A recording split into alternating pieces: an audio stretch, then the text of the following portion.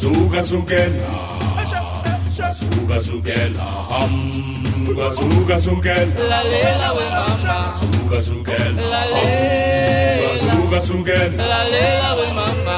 Kwasuka Sukela.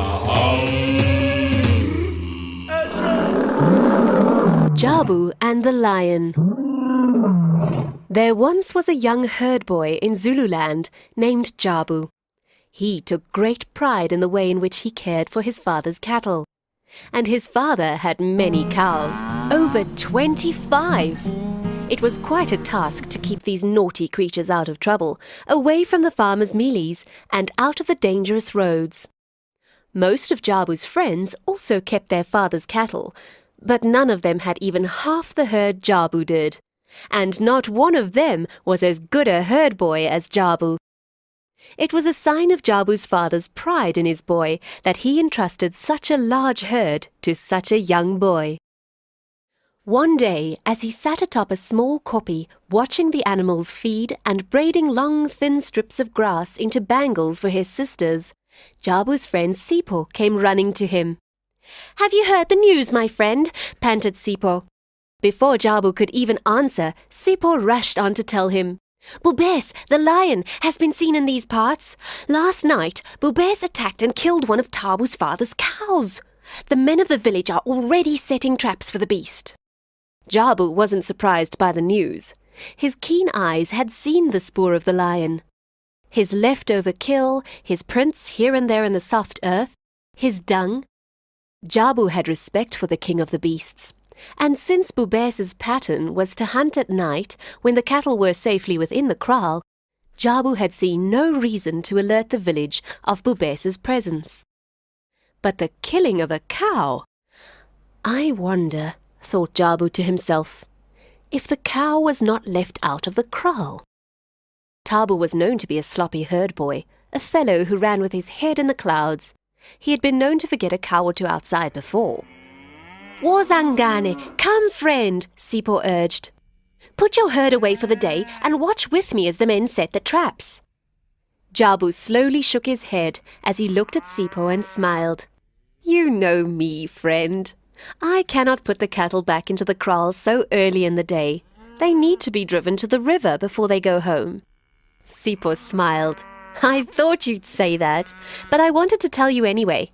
See you later, my friend, perhaps by the fire tonight." And Sipo ran quickly towards the village. Jabu began to gather the cattle together.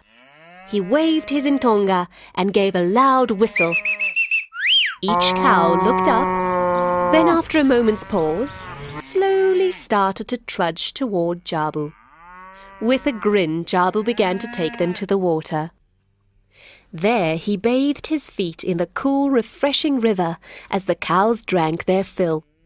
It was a fine, sunny autumn day, and if his mind had not been so busy thinking about the lion and the traps the men were setting, Jabu would probably be shaping the soft river clay into small cow figurines for his little brother. Then Jabu heard a sound that stole his breath from him. "Roar!" came the bellow. The cattle froze, a wild look coming into their eyes. It was Bubes, and he was near. There was no time to drive the animals home. The lion was much too close. Jabu slowly stood up, looking carefully around. He walked purposefully, trying not to show the fear that made his knees tremble, and pulled the cattle together in a tight circle. The cows trusted him, and they obeyed. Jabu listened.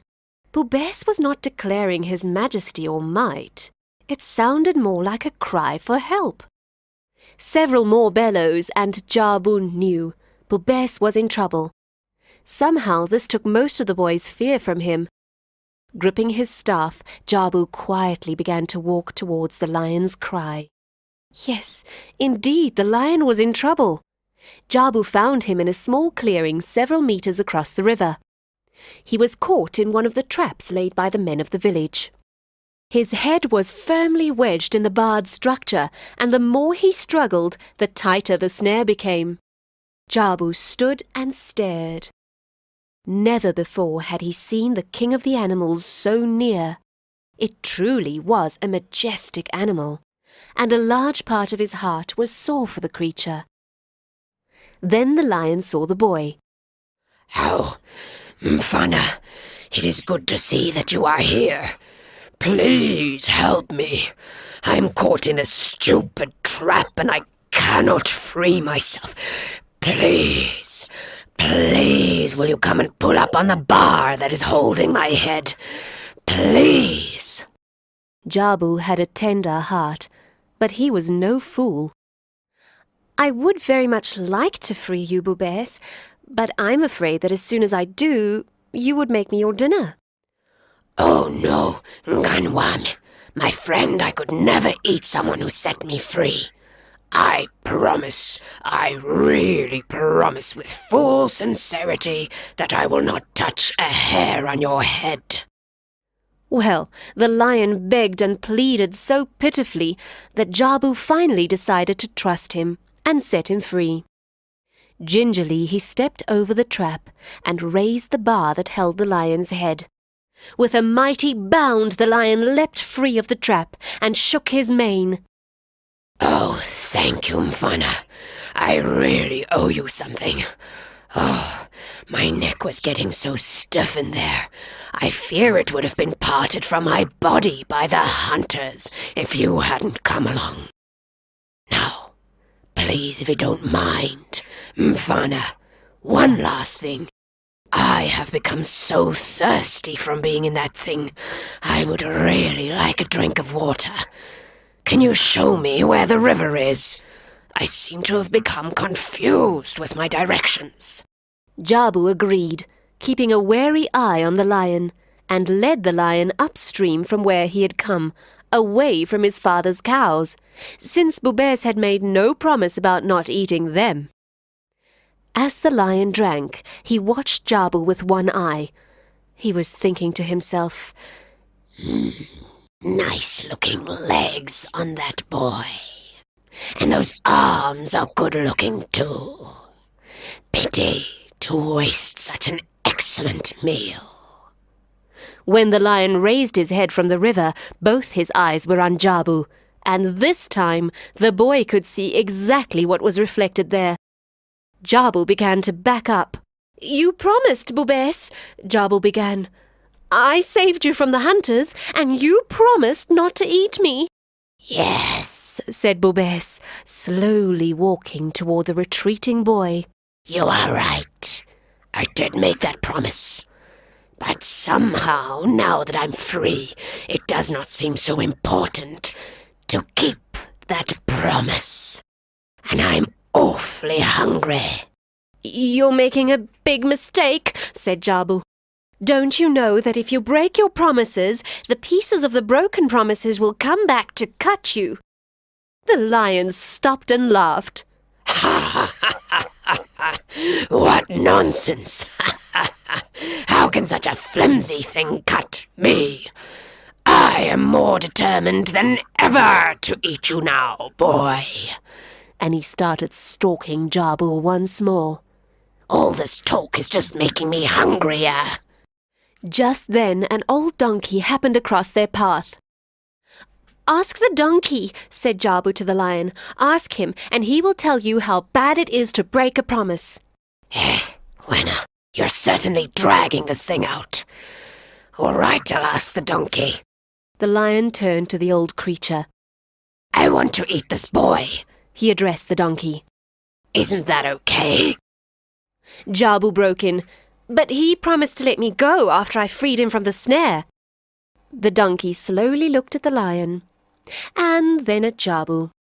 "I say," the donkey started, "that all my life these stupid humans have beaten me and forced me to carry things.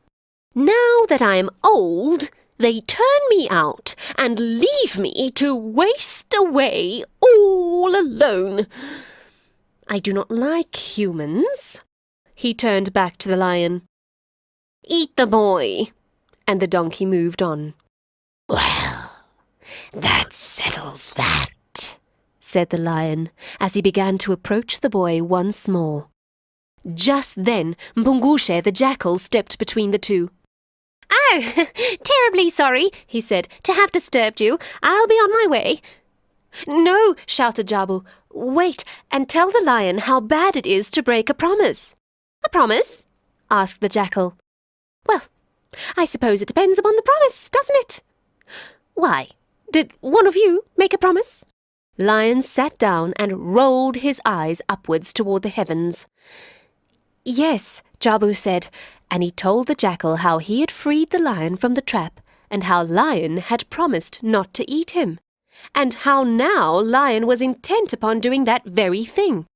"What a silly story," said Jackal. "Mine Corsi, the king of all the animals, stuck in a little trap made by humans. Impossible, I don't believe it." "It is true," said Bubes. "It was a strong and terrible trap." "Oh, I can't believe anything is stronger than my king. I must see this thing. Please, will you take the courtesy before your dinner, your majesty, to show me this trap that you are speaking about, please? Then you can eat your meal in peace." So the lion, keeping Jabu in front of himself, led Jackal to the trap. "But you can't tell me that this little thing could actually hold your head. Never. I just can't imagine it.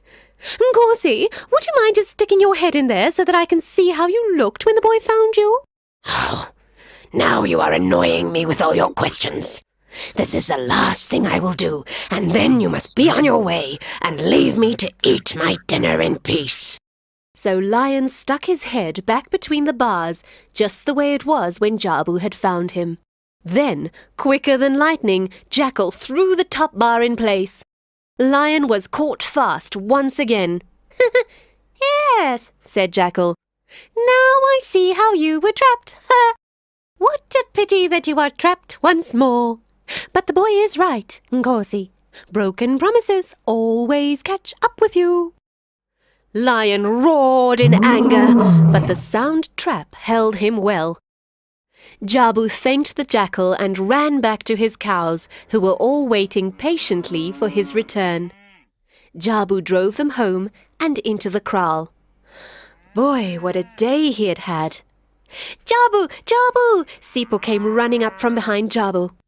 "The lion's been caught in the trap near the river. You and your cattle missed all the adventure."